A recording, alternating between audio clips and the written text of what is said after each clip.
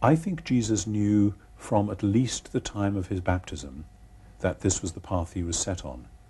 I say at least because I'm sure that the baptism was a confirmation of that, but it's a confirmation of something which I think is already formed in his mind. His ministry is very short.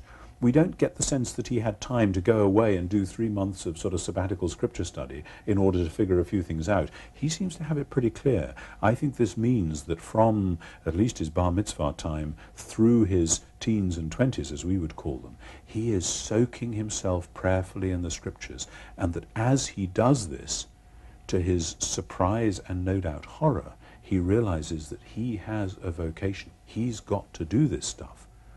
That doesn't mean that he sort of knows it all and sails through. It means that he realizes either he's totally crazy, and his family thought he was crazy. His brothers and sisters and his mother came and said, you know, he's mad, he's out of his mind.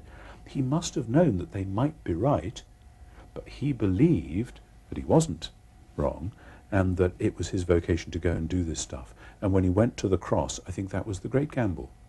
I think he knew he was staking his life on this, and the resurrection vindicated.